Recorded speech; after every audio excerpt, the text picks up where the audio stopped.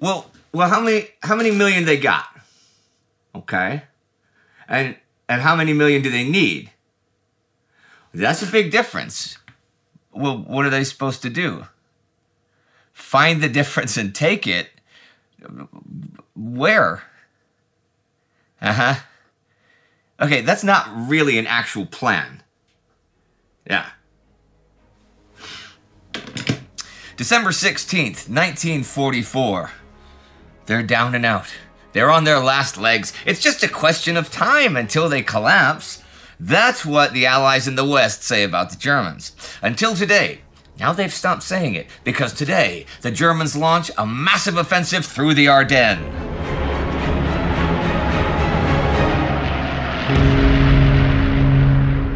I'm Indy Neidell. This is World War II. Last week, the Japanese established a corridor through China to Indochina, and in the Philippines, they continued kamikaze attacks. In Europe, the Allies reached the Ruhr River in force, though they couldn't take or damage its dams. Ravenna was liberated, the Soviets advanced in Hungary and set up a new government there, and a deadly demonstration led to serious fighting in Athens. I said I'd backtrack to cover that last more, so here goes. The first ELAS attack was at 4:30 a.m. the 4th against the local headquarters of the collaborationist organization X. ELAS is the military arm of EAM, the National Liberation Front. At 4:50 a.m., Winston Churchill sent the telegram I mentioned last week to use violence, and at 4:50, the British joined the fight against ELAS. There are 4,000 or so British forces in Athens and Piraeus, and 10,000 or so various Greek government forces. ELAS on December 4th had 11 or 12,000 men and women, with 2,000 or so from the Peloponnese joining the fight on the 6th. The ELAS partisan forces are fairly poorly equipped, and they wear civilian clothes. ELAS straight off calls off any thought of taking Athens, and wants to 1. Take and disarm the police stations, 2. Take the prisons and hotels where collaborators are held, and execute them, and 3. Dissolve Organization X. The communists and the non-communists in EAM have compromised in this, and neither they nor the British forces want or prepare for a long conflict. Still, ELAS captured a prison the 6th and executed 38 collaborators, men of the gendarmerie. That same day, they also captured 19 of 23 police stations, mostly peacefully. A general attack that day, however, against Syntagma Square, the seat of the Greek government, turns Athens into a battlefield. A great many people blame the British for the escalation. Lincoln McVeigh, U.S. ambassador to Greece, wrote the 8th to President Roosevelt. The handling of this fanatically freedom-loving country as if it were composed of natives under the British Raj is what is the trouble. And Mr. Churchill's recent prohibition against the Greeks attempting a political solution at this time is only the latest of a long line of blunders. The defenders are better trained, fortified, and equipped, and unlike ELAS, have heavy weapons. ELAS also is not able to coordinate its units, but despite the active participation of the British, EAM, ELAS, and KKE, the Communist Party, hesitate to attack them at first, as their aim is not a military victory, but a negotiated settlement. A new general ELAS attack comes this week on the 10th, and on the 11th, Allied Mediterranean Forces Commander Harold Alexander arrives to see the situation firsthand. He wires Churchill that it is more serious than he thought. The 13th comes ELAS' first and last large-scale attack against the British. Its failure stabilizes the front through the end of the week. There are major operations both ending and beginning elsewhere in Europe. A few weeks ago, I talked about George Patton's Third Army, U.S. Third Army, finally taking Metz after nearly 2 months of trying, though not taking all of the forts around it. The last one to fall, Fort Jeanne d'Arc, does so this week on the 13th. Patton's left wing by now has really closed on the Saar River, but his right hasn't, and he certainly hasn't reached the Rhine and the Siegfried Line. Operation Queen ends today, the 16th. We've seen this over the past month, the big U.S. 1st and 9th Army attempts to reach and secure the Ruhr River, which would be a staging point for a thrust across the Rhine and into Germany. The Ruhr River dams are also a real objective, since if not taken, they could be flooded and cut off anyone who advances too far. The fighting has been very bloody, but it has not been an Allied success. 7th Corps from 1st Army doesn't even reach the Ruhr till now, meaning it's taken 31 days to advance 11 kilometers, which is just under 15 meters per hour. To make any and all advances, the two armies have taken 38,000 casualties. And there's this. In the 3 months since Staff Sergeant Holzinger became the first GI to set foot on German soil, the Allies had nowhere penetrated the border by more than 22 miles. Total American losses for the fall: killed, wounded, died of wounds, died of illness, died in accidents, missing, captured, sick, injured, battle fatigued, imprisoned, suicides, climbed to 140,000. And they still can't actually cross the Ruhr. They don't even have a bridgehead. They've destroyed some German towns, sure, and captured an awful lot of Germans in that time, like 100,000. But the Germans still even hold a few points west of the river. And on top of that, without knowing that the Germans have been preparing a massive counteroffensive, Allied planners don't think that they could now make any attack into German territory until mid-January. Well, like I said, Operation Queen ends today, and ends immediately because today, December 16th, is the day that the big German counteroffensive through the Ardennes begins. Already the morning of the 11th, Adolf Hitler and his entourage arrive at Alderhorst, his field headquarters for the West.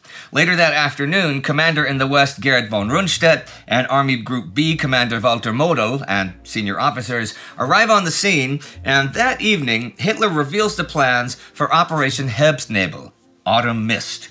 I have mentioned the basic plan before, but the idea is a thrust through the Ardennes, which will, in theory, cross the Meuse River bridges and take Antwerp, cutting off Bernard Montgomery's 21st Army Group to the north so it can be destroyed. See, Hitler thinks that, comparatively, destroying, say, 30 out of 500 or so divisions in the east wouldn't be decisive, but 30 of them in the west is a big enough chunk of enemy force that Winston Churchill and Franklin Roosevelt would have to sue for peace. Rundstedt is in overall command, and it was he who led the successful German Ardennes offensive in 1940. However, he had more than twice the force then, more fuel, more ammo, and heavy aerial support, which now he won't really have much of at all, and he does not think they can reach Antwerp. Model, whose army group is most of the attacking force, also doesn't believe in the big plan, and neither do the Panzer Army commanders who will be in the field, Hasso von Manteuffel and Sepp Dietrich. Hitler has brushed aside all objections. 3 armies will attack along a 150-kilometer front in 2 waves. Wave 1 is 200,000 men, 20 divisions, with 2,000 big guns and close to 1,000 tanks and self-propelled guns. Wave 2, 5 divisions and hundreds more tanks will follow, and while they're all rampaging, the much beleaguered 15th Army will tie down the Americans around Aachen. The Ardennes is rugged territory to cross, to be sure, but there are 10 heavy roads through it. And the Germans have been through it twice before, to everyone's surprise, in 1914 and in 1940. Dietrich's 6th Panzer Army is to run lead, with 9 divisions and some 120,000 men, breaking into Belgium, then advancing along heavy roads to the Meuse before Liège, then making for Antwerp. That's on the right. On the left, the 7 divisions of Manteuffel's 5th Panzer Army will act as a shield for Dietrich, heading through Luxembourg and southern Belgium, and preventing a counterattack from the southwest.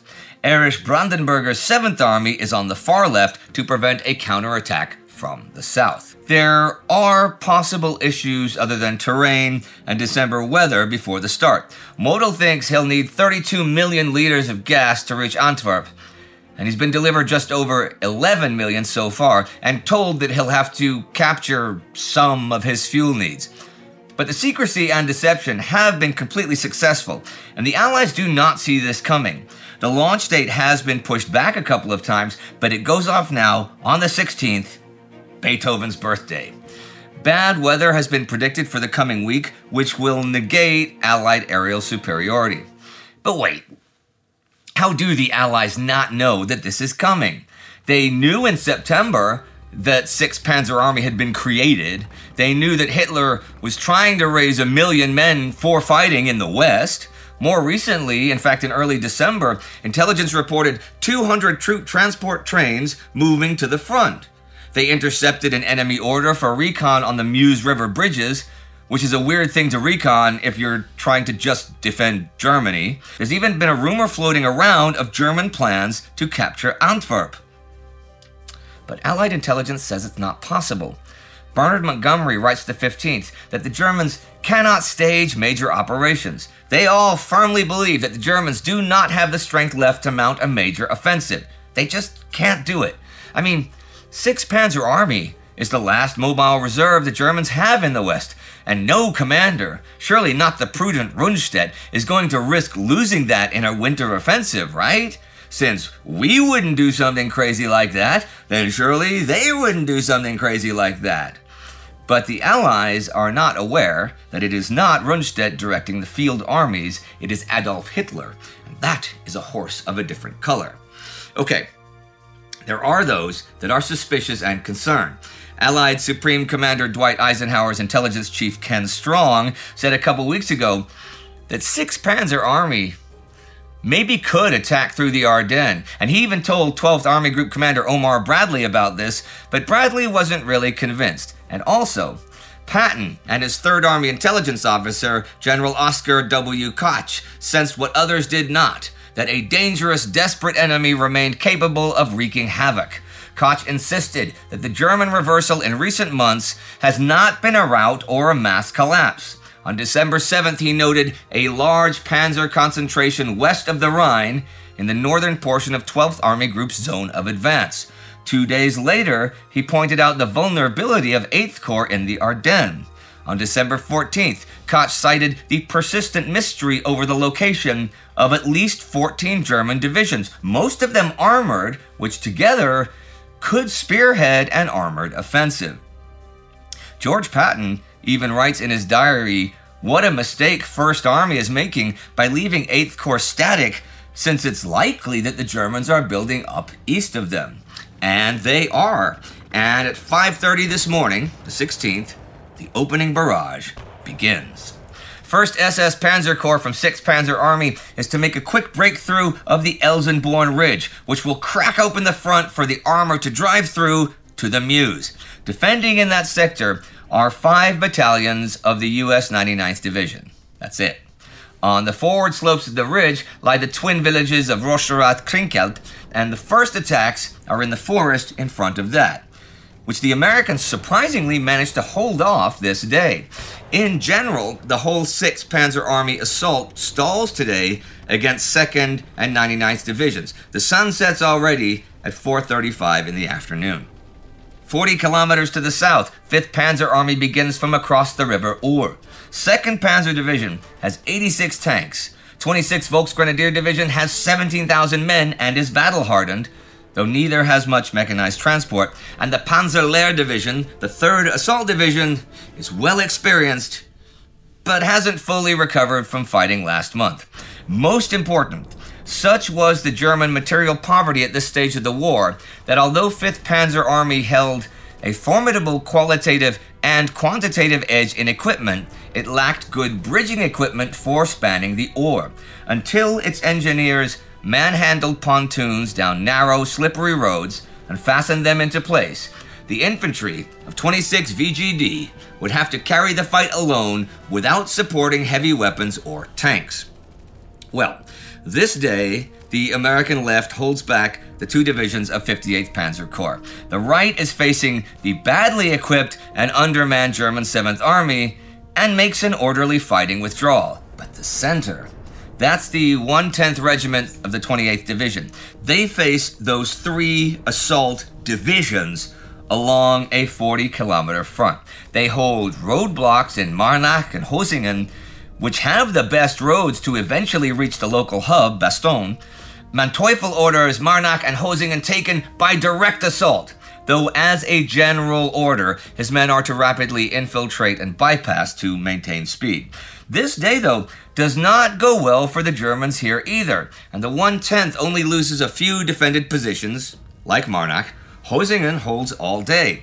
The bridge-laying problems, poor roads, lack of armor, terrain, and weather are already making the attackers fall behind schedule. The Germans do have success in the 12-kilometer-wide Losheim Gap, however. The boundary between US 5th and 8th Corps is in the middle of the gap, meaning that you could stand at the boundary and talk to another soldier, but your chain of command is separated by 150 kilometers. The 14th Cavalry Group is assigned here, but it's a static position, so they have no mobility, and by the end of the day, the American positions are crumbling. That's one German pincer. The other is advancing south of the Schnee Eifel. If they link up, they'll surround its defenders, unaware of the danger, on the high ground there. Alan Jones, commanding the 106th Division, is aware of his regiment's danger, and he calls 8th Corps Commander Troy Middleton as night falls to ask to withdraw them.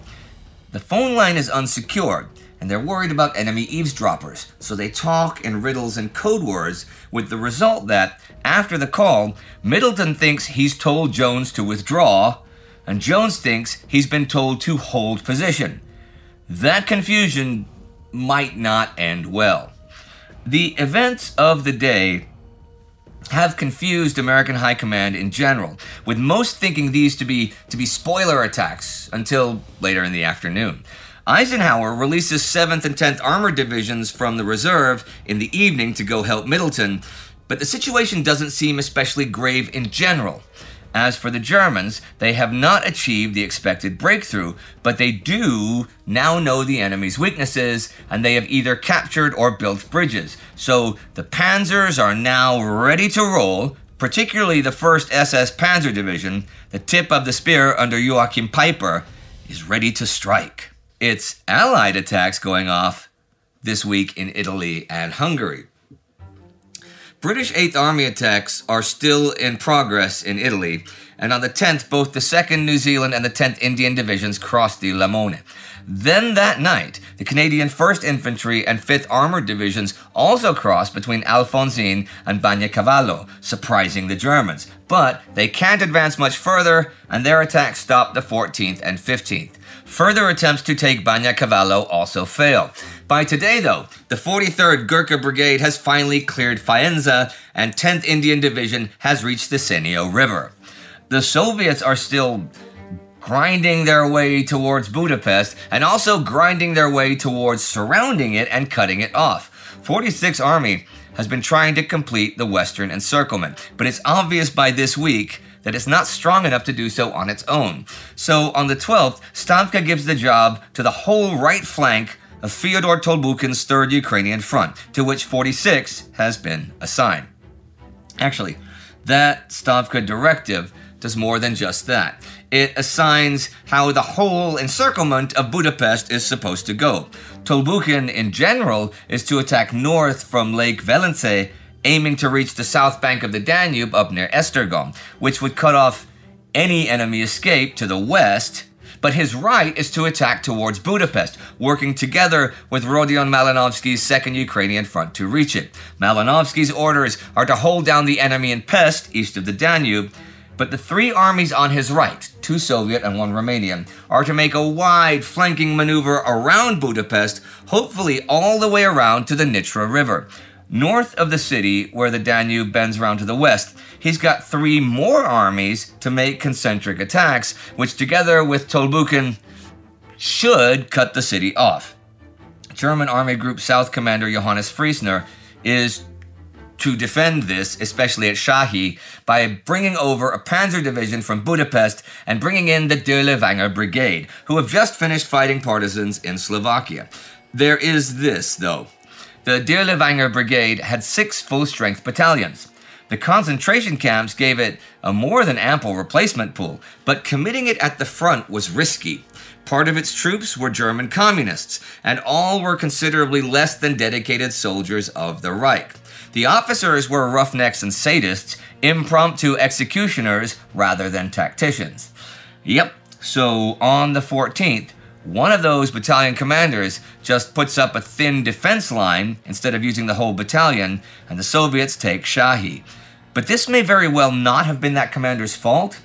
On the 15th, a whole company of communists desert, and by the end of the week, the whole brigade is at a small-scale mutiny, with both more desertions and troops shooting their officers. It's not just the Germans in Hungary who don't want to be trapped. The Japanese in Burma sure don't either. Okay, back in November, Bill Slim sent 5 divisions of his British 14th Army across the Chinwin River to chase down and defeat the Japanese Burma Area Army on the Shuibo Plain. Thing is, Burma Area Army Commander Haitaro Kimura has no intention of allowing his 20,000 or so man-strong force to be trapped anywhere west of the Irrawaddy River. So he's got his 28th Army defending Arakan, which has tricky terrain for any attacker to overcome, and his 15th Army has been pulling back with a few rear guards on the plain, buying them time. The idea is to overstretch and sabotage the Allied supply lines, which could maybe lead to the possibility of a counterattack. Kimura does face serious obstacles. He's got a few dozen planes versus over 1,200 Allied ones, and his 14th Tank Regiment by now has only around 20 tanks. Slim figured out that the Japanese were not going to really fight on the plain, and so he changed plans. So Indian 33rd Corps is going to clear the plain and head for Mandalay, but 4th Corps is now heading south on a march of over 300 kilometers to eventually cross the Irrawaddy at Pakoku and take Meiktila. Doing this would cut off Japanese supplies going up to Mandalay, cut off Kimura's retreat, and be the anvil the Japanese 15th Army would be crushed on by 33rd Corps' frontal assault. The trick is, you have to convince the Japanese that 4th Corps is also advancing on Mandalay, so they've set up a dummy headquarters near Sitong, through which they are relaying radio traffic. So things are all in motion for what looks like serious fighting over the next couple of months. The serious fighting we've seen in the Philippines for nearly 2 months continues this week. On the 10th, on Leyte, U.S. 77th Division attacks Ormoc and takes it by the end of the day. But the Japanese have a defense system between the town and the highway heading north up the Ormoc Valley. This proves too tough to immediately take, and the division has left its tanks on Guam. But on the 13th and the 14th, constant attacks against the blockhouse, that is the center of the defense system, finally overcome it, and today the 16th, Kogon falls, and with it the road junction. The highway north is open. American landings on Mindoro go off the 15th. It is the 21st Regiment of the 24th Division and the 503rd Parachute Infantry Regiment that are the ground forces. They're using the same landing craft that were used last week near Ormoc and have local protection from 12 destroyers and a cruiser, a covering force of 3 more cruisers and 7 more destroyers, and further off in the Sulu Sea, 3 battleships, 3 cruisers, 18 destroyers, and 6 escort carriers. This is Tom Kincaid's 7th Fleet. George Kenney's land-based Air Force's planes on Leyte are providing aerial support from there, and the planes from those escort carriers will fill in when weather or night prevent the land-based planes from flying. To the north is the fast carrier fleet, just coming off 10 days of repair and rest at Ulithi. They are in 3 task groups now and have replaced a lot of bombers with fighters to counter the kamikaze menace. They've also set up a sort of destroyer radar net and combat air patrol 100 kilometers ahead of the fleet to help with that as well. The 14th to the 16th come 3 days of airstrikes on Luzon, with the main purpose being keeping fighters over the Luzon airfields so Japanese planes cannot take off. This is called Big Blue Blanket, and yeah, it destroys over 200 enemy planes on the ground, but importantly, suppresses attacks on the Mindoro-bound shipping. On the 13th, though, kamikazes knock a cruiser and a destroyer out of action. The actual landings on Mindoro are unopposed, and they start getting airfields ready right away. And that is the week. Allied advances in Hungary and Italy, but everything stopping on the Western Front once the Germans began their huge Ardennes offensive. Fighting on Leyte and landings on Mindoro. Also, the Palawan massacre happens the 14th, and you can learn about that on our Instagram day-by-day coverage of the war, which you can also find under the community tab here. And on the 15th, big band star Glenn Miller disappears when his plane goes missing. Miller is an enormous star, with 69 top 10 hits in just 4 years, which is more than Elvis Presley, whoever that is, will have in his career. You can also learn more about that on our Insta for that particular day. So, here it is, the big German attack that most everyone said should not be possible, yet here it is. And through the Ardennes, once again, which is poorly defended. Once again. It's only been 1 day, so who knows what will happen. But you know, if they do somehow reach the Meuse and Antwerp, and they do have surprise, and somehow do cut off Monty's army group, then what would the Allies do? Maybe that scenario shouldn't be possible, but then again, neither was today's offensive, right? Anything is possible in modern war. If you want to see serious events that very nearly led to an even more modern war, you can click right here for the beginning of our Cuba Crisis Day by Day series. And join the Time Ghost Army to get ever more series like that one, this one, and the ones we have planned for the future. John Bava is the Army Member of the Week. These are the newest commissioned officers, and you can join at timeghost.tv or patreon.com. Do not forget to subscribe, and I will see you next time.